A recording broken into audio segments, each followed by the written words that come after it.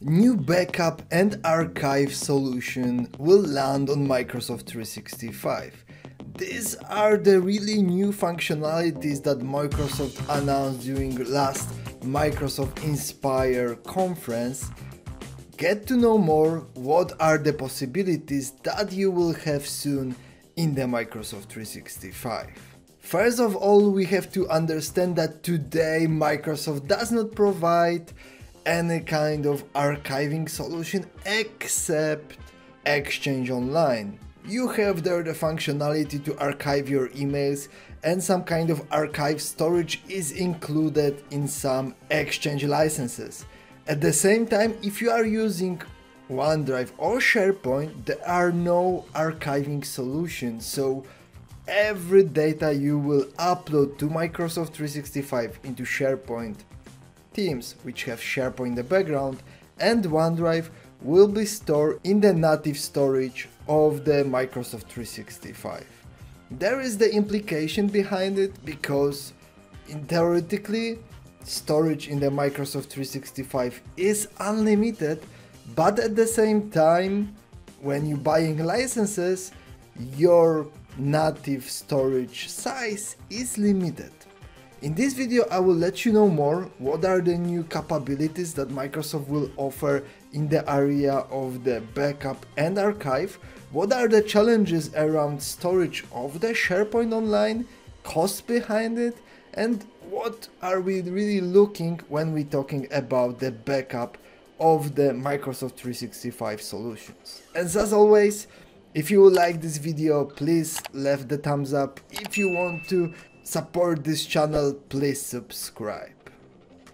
And one more thing, this video is provided to you thanks to collaboration with AFI.AI backup provider. So let's give few seconds for the partner of this channel and the blog.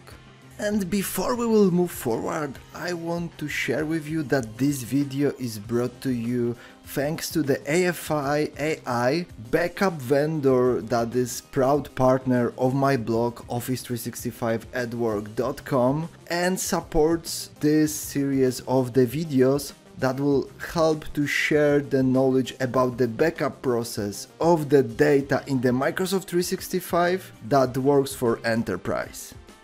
In this video, I will also use AFI.AI solution as an example to show what kind of functionalities we are looking for when we're talking about Microsoft 365 backup. This is a really solid product on the market in the area of the backup solutions for the Microsoft 365 applications. So when we will think about the future of the Microsoft 365 backup, I will use it as an example.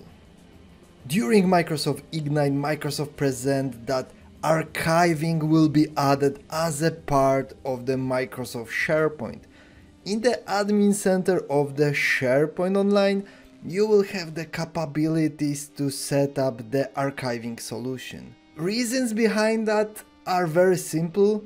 Usage of the storage is growing. More and more users using more and more storage, uploading more and more files, and having free space in the area of the SharePoint Online is the more and more commonly faced problem with the bigger organizations. One of the solutions to reduce that challenge is create the policies that will archive the old data, not delete that from your environment, but move it to the cold storage that will be available as a part of the Microsoft 365 environment, but at the same time will be cheaper and you will not have to buy additional storage to do that.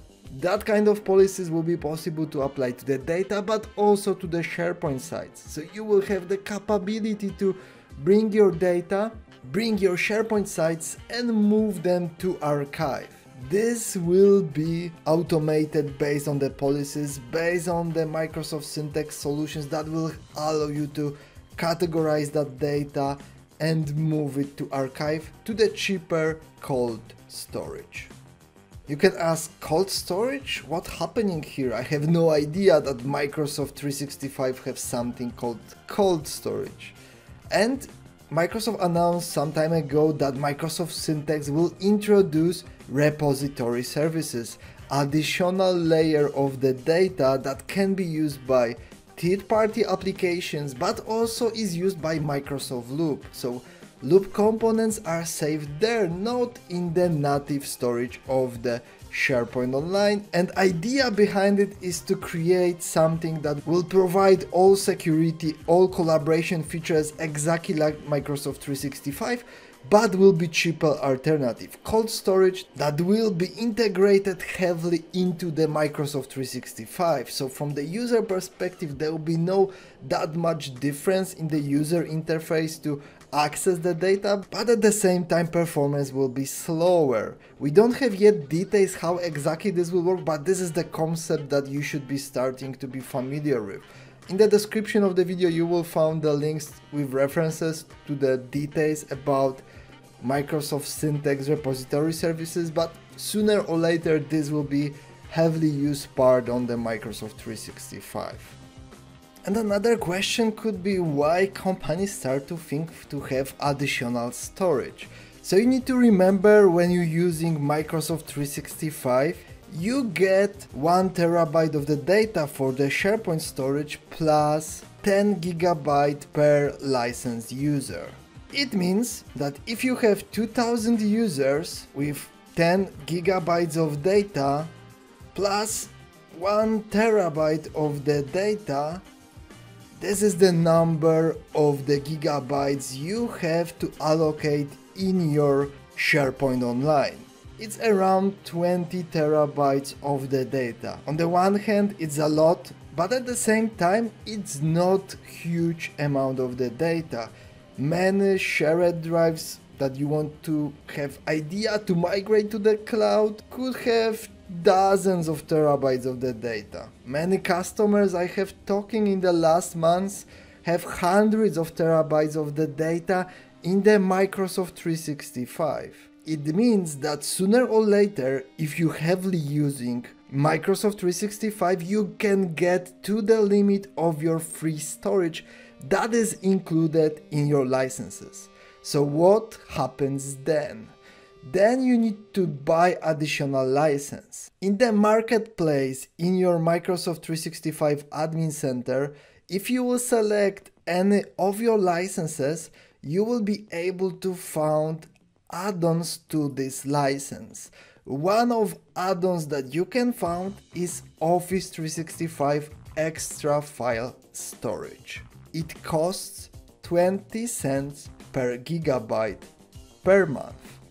The number here is not that big, but what will be the cost if we're talking about 20 terabytes of the data? It's additional $4,000 per month, almost $50,000 yearly. It's a lot of money.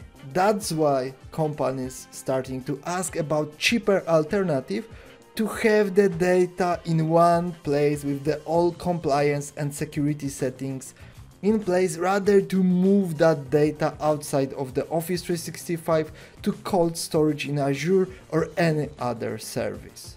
If you're heavily using Microsoft 365, review what is the storage you are using, what is the storage you have included in your price, because Microsoft 365 archiving service could be something that will be interesting for you. Moreover, start to learn about Microsoft Syntex repository services, because sooner or later you will use it. Another service that Microsoft announced as a part of Microsoft Ignite is a backup solution which will be included again to the admin center in the Microsoft 365. You will have capabilities to backup OneDrive, Exchange and SharePoint based on the policies that you will implement there. You will have also the capability to backup the whole tenant. And again, more and more organizations looking to have something like that, to have additional copy of the data that can be restored in case that business users will come up with the request to restore it, because the data will be encrypted, because the data will be lost. Again, sometimes legal requirements will force organizations to also have dedicated backup that can be used in any purpose for the audit solutions or just because of some legal policies. So finally, Microsoft will provide you the possibility to do the backup very quickly of your tenant using internal solutions. We don't have yet any details about the functionalities, about the pricing, about the way how this solution will work, but in general we have high-level overview. So first of all, this will be backup provided through Microsoft 365 Admin Center on the very large scale using policies. Very good solution to, let's say, back up the whole platform in the very high level, but again, we don't have yet details.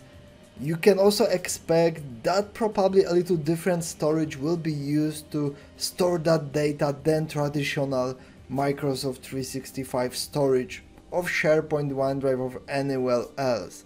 Probably that data will land somewhere in the Azure services. Both elements are very important, are very useful, and many organizations will look for them.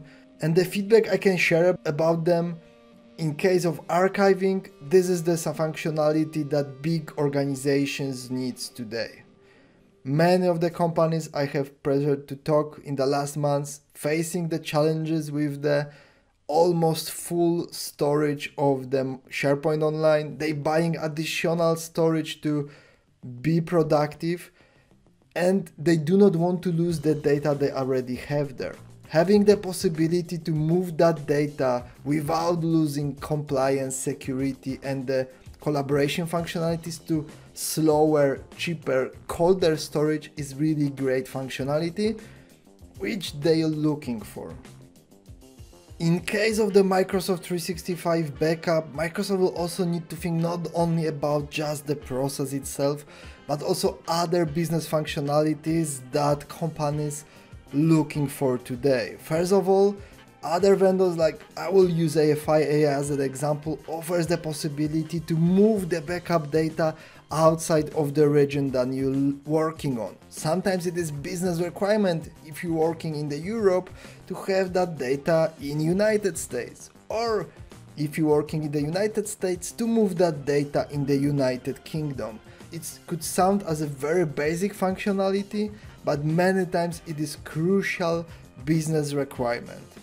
Another element that I'm looking for to have in such a solution is the possibility to have self-service for the end users, to have the possibility to recover your data without sending the ticket to IT support team. In the AFI.AI you have such a possibility. Many backup vendor providers also gives you the possibility to restore your data, to restore your emails, calendar, or OneDrive, but still to have that possibility as some kind of self-service. Today it looks that this element is missing. Hopefully Microsoft will chase up to also deliver something like that. And the last element I would like to highlight, and AFI.AI is a really good example, the pricing for the service. In general, AFI costs $3 per user per month with unlimited storage behind it. In general, I can share that market value of the backup solution provided for the Microsoft 365 is exactly on this level. Sometimes it's a little lower, sometimes it's a little higher, but in general, the price is $3 per user per month. We do not know how the pricing for the Microsoft 365 backup provided by Microsoft will look like, but this is also important to fit into, let's say, market standard. And to be very fair, I do not want to convince you to get rid of any idea of the backup provided by Microsoft, but at the same time, feel free to, let's say, be confident about the decision you will make. If the functionality that will be there will be enough for you, probably this will be the simplest solution for your organization. If you will expect a little more or different configuration or additional functionalities, check AFI.AI. It provides you the solution that will help you also to back up your data. Check other vendors on the market that provide very similar functionalities in the very similar pricing. Sometimes your organization could expect to back up the data outside of the cloud vendor that you are using. But again, be aware of the possibilities that you have. Choose the right one for you. And you can see a lot of things changing in the area of the Microsoft 365. I know that AI and Copilot is super exciting element, but having totally new storage type in the Microsoft 365, archiving functionality, backup functionality, this will be also the elements that will be the game changers for the every IT organization that's supporting huge Microsoft 365 environment. I did not talk much about Microsoft Syntex, but this will be also the element that will help you to build the archiving, not based only on the simple policies like archive all the data that is older than 5 years, but also using machine learning. Again, super exciting times ahead of us. Check Microsoft Syntex repository services. This is something that is really worth to follow. Follow also my blog. I will be trying to be in touch with these elements because I also see them as a super exciting. And moreover, if you are a big organization, consider archiving and backup solution that will fit to your organization. Thank you very much for watching and see you in the next video.